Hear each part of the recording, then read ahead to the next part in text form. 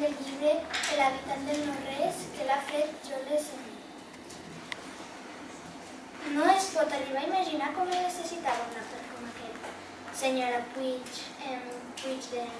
Puigdengo-Lasters, Rubi. Potser serà millor que em diguis pel meu nom de fons. Georgina, us serà més fàcil de recordar. Aquest ha sigut el meu fragment preferit perquè el detectiu mai diu el nom bé de la Georgina i aquests són els noms que sempre diu. Puig de l'esquimnom, puig del no-res, puig de no sé què, etc. Hola, em dic Chantal, soc de la classe de Llans i he llegit el llibre L'aprenenta de bruixa de Maria Broderick. No se'm va acudir res, tenia el cap en blanc. Vaig quedar-me dreta dins d'aquella estrella, molt estona, fins que se'm va dormir les cames. I doncs va demanar la cucarela. Ho sento molt, tieta, vaig contestar. He agafat aquest fragment perquè és el final i crec que el final és com un mini resum i és el més que divertit. Hola, soc la Jimena de la classe de Llams i he escollit aquest llibre que es diu El misteri de l'illa de Gel, que l'ha escrit l'Enric Laurebla, i ara us llegiré la meva fragment preferit. Es va girar per sortir, però en aquell moment va notar el sol li fallava i va caure rodolant per una mena d'ambret fins a aturar-se en un replà. Va intentar incorporar-se de seguida, però estava tan adolorit per els cops rebuts que amb prou feines s'hi va poder posar dret. Aleshores va intentar trobar la seva pistola, però no la va aconseguir. He escollit aquest fragment perquè està enmig de tota l'acció de lo que ha passat i el que passarà més tard i té molta intriga i aquest llibre està molt bé per els que us agrada el llibre d'acció. Bon dia, em dic Max, soc de la classe de Llams i us llegiré un fragment del llibre El vaixell fantasma de Thomas Bresina. Ei, agafeu el dodo, que ja té cap encongit, va cridar el Max, que era l'únic que no tenia por dels monstres. Al contrari, se l'agradava moltíssim de tornar a veure els seus amics. Quan els monstres van sentir la seva veu, van fer cara de sorpresa. El Max en pensava que s'alegrarien de veure'l. Però en lloc d'això, els monstres van intentar anar-se'n sense dignar-se a adreçar-li una mirada. Però què el deu passar? Es preguntava el Max. És que ja no el reconeixen? Ei, Lúcia, Boris, Frankie, Dràculi, els va dir en veu baixa. Els monstres van aixecar el cap orgullosament i es van retirar sense dir res, passant al seu costat. S'havien agafat amb ell perquè no hi havia anat fins llavors. O és que ja no en volien saber res més. He agafat aquest fragment del llibre perquè és un fragment on el Max, el protagonista, ho passa una mica malament ja que els monstres no li parlen. Hola, em dic Pedro, tinc 11 anys i vaig a la classe de Llams. Avui us llegiré el llibre de El castell de Tascor. L'ha fet Margarida Aritzeta. Us llegiré aquest fragment. Vaig endevinar que era el fill de tots dos, i de la mare i del pare.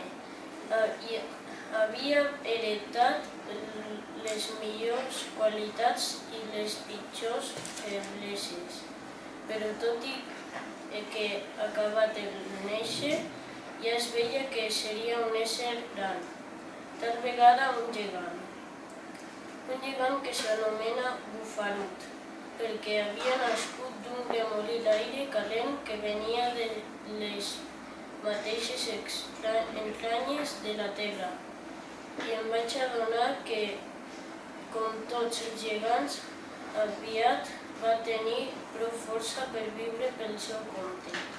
Al capdavall ni el seu pare ni la seva mare, en el seu lloc, tampoc no podien cuidar-se d'ell. I ja se sap que els gegants mai no han necessitat ningú per tirar endavant. El jove bufarut va començar a caminar tegres enllà aquella mateixa nit, cercant un indret on fer-se casa mentre ja queien les primeres volves de neu. I jo ja havia deixat d'arribar al cim del pic del cor, perquè sabia que el més extraordinari de tot ja ho havia vist. Quan el sol retorna del seu viatge nocturn, va poder tintar de grossa un altre cop la neu del cim de la muntanyola. El gegantet ja era molt lluny i jo també vaig començar a recollir les meves coses i vaig baixar. Aquest fragment de llibre m'ha agradat molt perquè va néixer d'un recollir i diu que pot viure sol sense cap ajuda. Hola, em dic Dani, soc de la classe de Llams i llegiré un fragment d'aquest llibre de Jeremy Stinton que es titula 4 ratolins al salvatge oest. I aquest és el fragment. El sol es fregia el crani, l'aire era sec i roent com la ventada d'un assecador. Per fi vam veure alguna cosa que brillava entre la sorra. Eren els raïls del tren, estaven salvats. Vam seguir la via fins que em vam trobar un castell de fusta. Em vaig netejar les ulleres per poder-hi veure millor. Després vaig balbucejar, preocupat. Això no promet gaire, encara diria més, no promet gens. És a dir, el que més promet és espantós. Martí Galà em va empènyer davant. Buf, ja que tenia la resistència de sempre. Au, va, camina. Jo vaig xisclar. No m'empenyes, que no suporto que m'empenyin. Tot seguit, el raïl per fi vam arribar a un castell que deia benvinguts a Cactus City, però qui us ha manat de venir fins aquí? El fragment que més m'ha agradat, que ha sigut al final, que diu però qui us ha demanat de vindre fins aquí, que és molt graciós, perquè van fins allí, però fica, per què us ha demanat de venir fins aquí? Per això m'ha agradat molt aquest fragment. Hola, em dic Joana, soc de la classe de Llams, us llegiré Jeremy Stinton, El misteri del tresor desaparegut. Ara llegiré el fragment. Entre les bombolletes van sortir Tea i Martin Gala. Una mica més enllà vaig veure que tornaven a la superfície els dos països que ens havien seguit fins al galió amb el cor a la boca. Vam pujar a la ratolera mentre els dos desconeguts enfilaven per escalat del me gusta el doblón. Aquest fragment era el meu preferit perquè era molt emocionat i divertit. Hola, em dic Antonella, soc de la classe de Llams i avui us llegiré un fragment de com ha canviat el conte d'Anna Tortajada.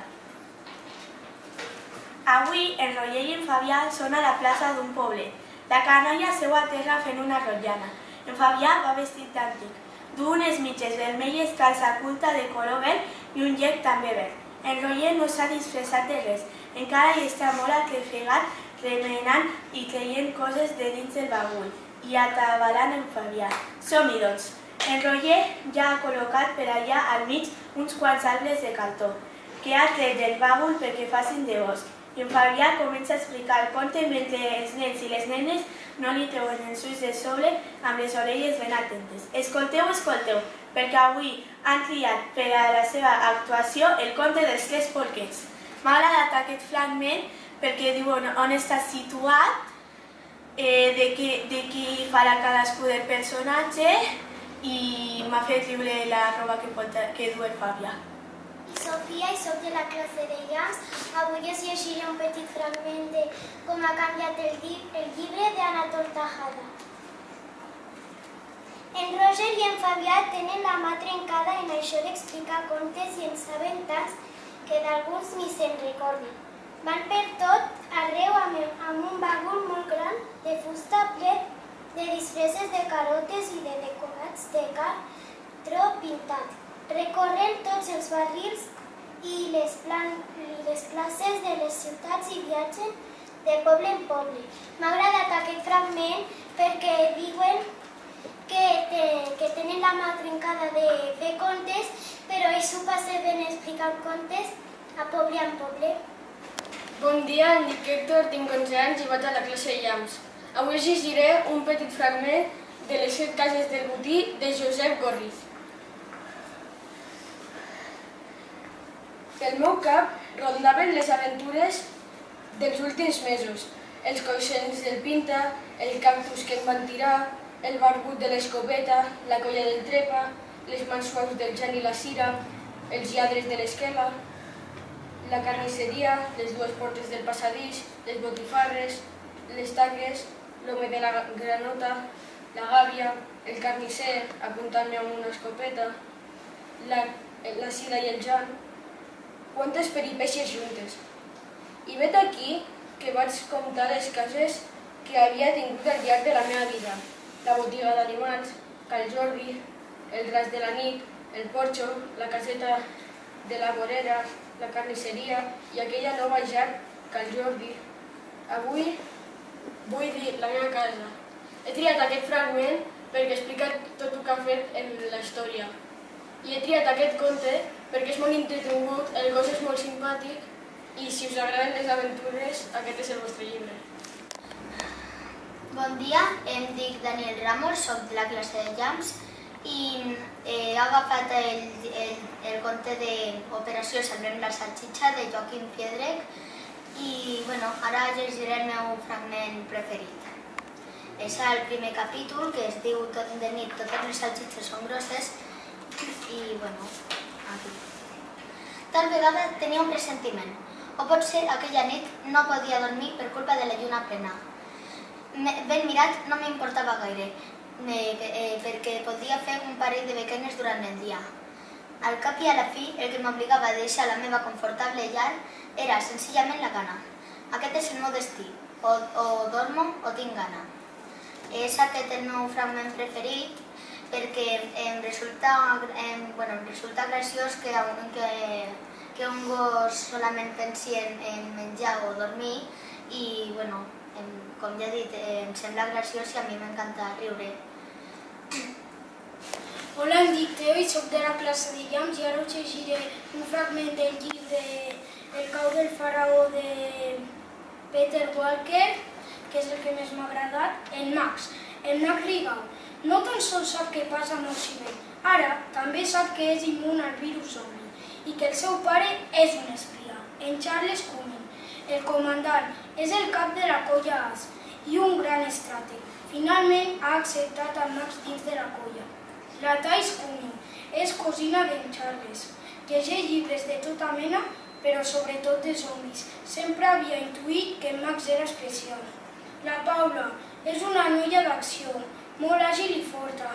És ràpida com cor i hàbil en llançaments de fletxes amb arc o ballesta. El Biel és un panxa contenta. Pot predir el futur i sol passa just el contrari del que preveu. En Joan Rigau, el pare del Max, anuncia un fet terrible. La Catherine Zeta-Jones és una dona intel·ligent i d'acció, capaç de decidir i improvisar quan cal. L'Estuco i Siguro, Va néixer al si d'una família de ninges. El seu passat està estretament relacionat amb el faraó. El faraó és un zombi mutant amb una força sobrehumana. Els membres de la colla As hauran de vigilar que no els abraci. He elegit aquest fragment perquè m'agrada molt, perquè presenten una mica tots els personatges i els diuen quines agilitats tenen. Hola, bon dia, em dic Edgar, tinc 11 anys, soc de la classe de Llengua i avui us presentaré un llibre que ha escrit Anna Campoy, que la seva col·lecció és Les aventures d'Alfred i Agatha, que es titula La cursa d'Anglaterra. Us llegiré un petit fragment. La Lily hauria sacrificat qualsevol de les seves potes perquè fos l'amo qui en tingués 4. M'ha agradat aquest fragment perquè m'ha agradat el pensament que ha tingut la Lily vers l'amo i m'ha agradat aquest llibre perquè és de passió i aventura. Hola, em dic Tiago i soc de la classe de Llengua. Tinc 11 anys i m'he llegit aquest llibre, El galió dels gats pirates, un gran llibre per mi perquè m'ha fet divertir i m'ha agradat.